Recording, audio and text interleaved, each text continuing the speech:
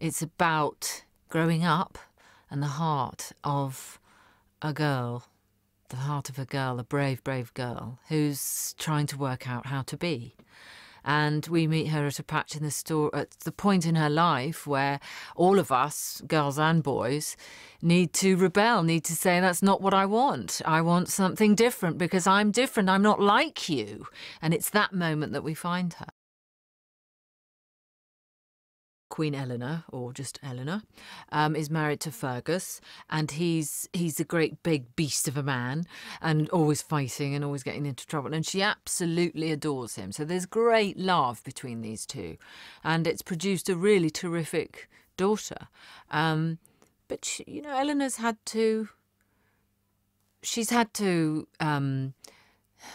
close her doors a little bit, and so she's always saying to her daughter, look, it's not for you to, I don't want you always out with the boys with your bow and arrow and rushing off with the horses and doing this, that. She's quite a tomboy. She's very physical, very active, very brave girl, and she doesn't want to be like Eleanor.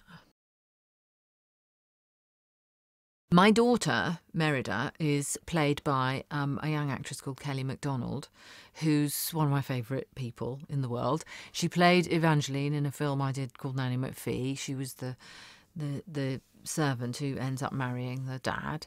And I love her because she's an exquisite human being, but also a wonderful actor, just wonderful, because there's nothing actressy about her. There's nothing precious about her. She's very direct.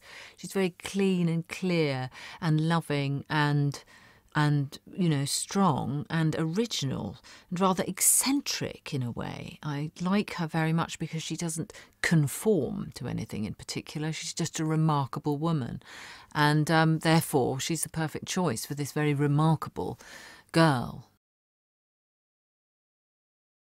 The character of Scotland, because it is really a character in the film, has been brilliantly realised because they all went.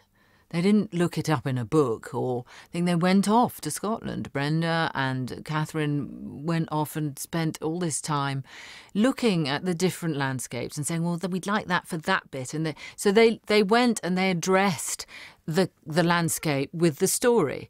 They said, right, this part of the story will just be right here. And that's therefore there's a real connection with the countryside there. And of course they loved it, as everyone does, because it's the most beautiful country in the world.